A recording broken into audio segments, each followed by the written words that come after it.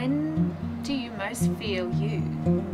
What is it that you think, oh, this is me in my element? Yeah.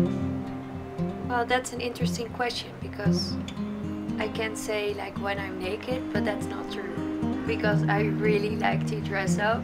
I really like to wear my jewelry. I really like to take time to style myself. So when I have put on lipstick. So I think that's also part of me. So when I take time to do all these things, I also feel like more empowered. Yeah.